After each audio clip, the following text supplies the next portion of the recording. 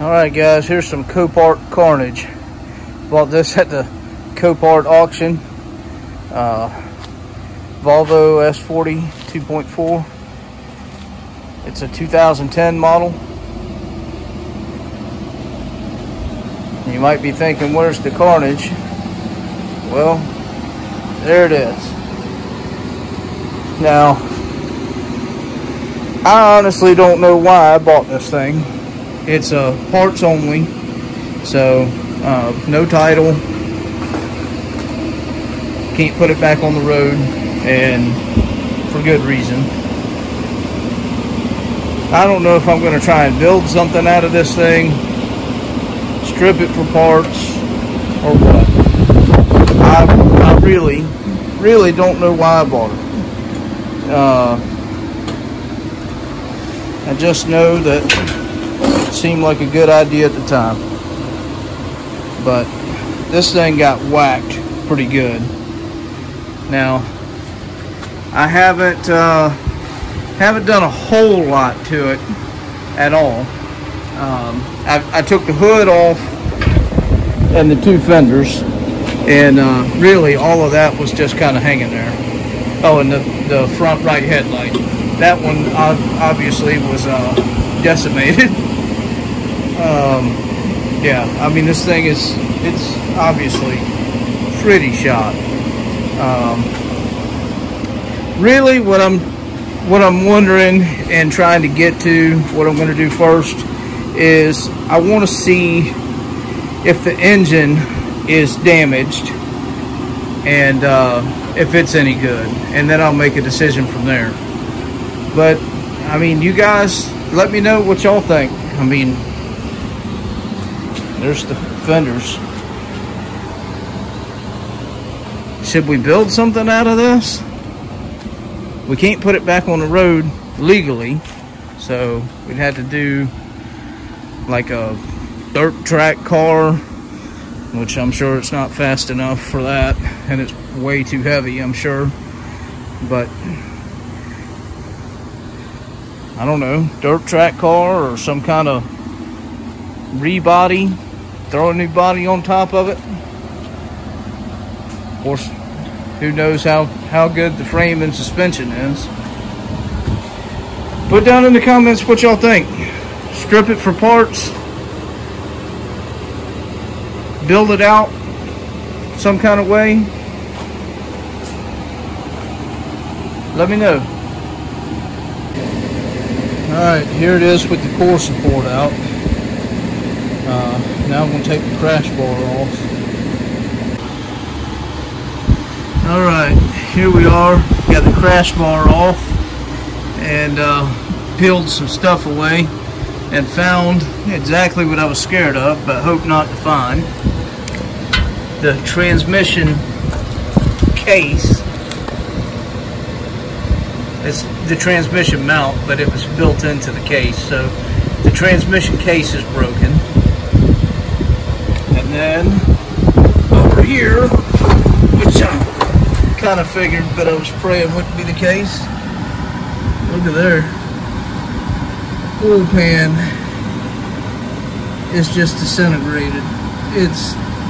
I mean, what happened is this air compressor was pushed into it.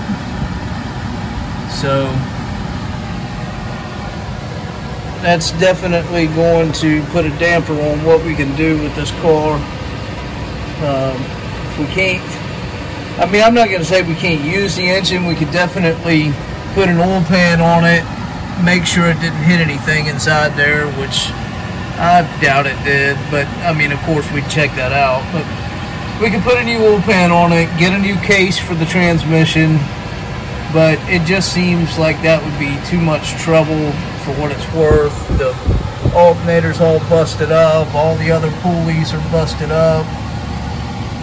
I mean, not much survived this front end, and I'll be honest, I didn't expect it to. I mean, this thing was smashed hard.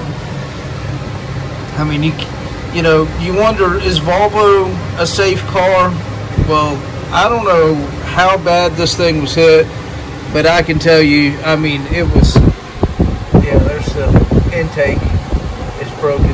I can tell you this thing was smashed hard, but to their account, you can't even tell it on the inside of the car. Now, I'm sure these people got pretty bad whiplash or something like that, because it was slammed. But as far as any, you know, I mean, it didn't push the engine back much at all. Like it's probably 3 inches back, but there's a big old gap between the engine and the firewall. So yeah, I think Volvo definitely earns their 5-star safety rating as the safest car on the road. Alright, just want to do an update on the Volvo. This is where we're at, tearing it apart.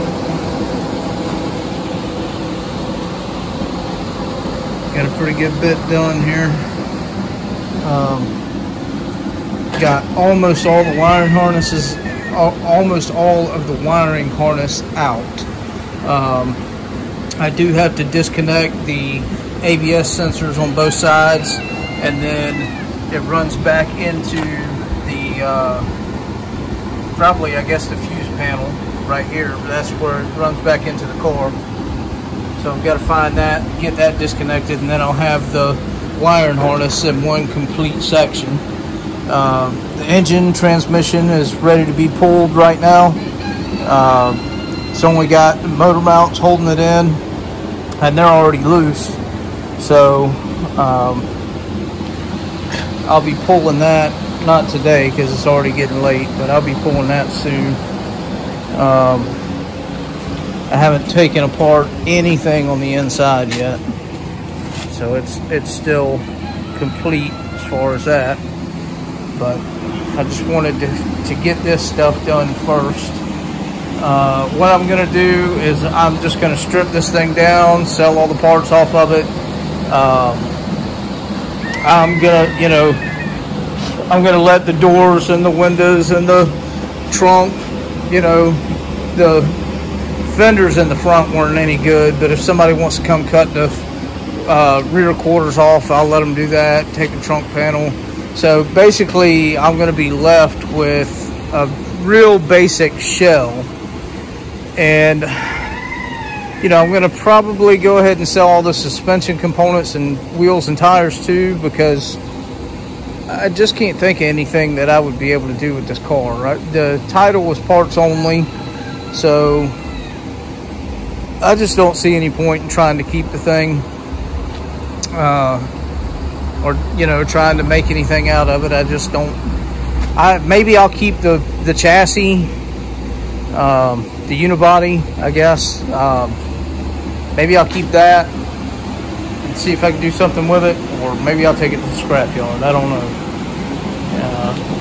Only time will tell, I guess. I'm gonna get back on it, keep stripping her down.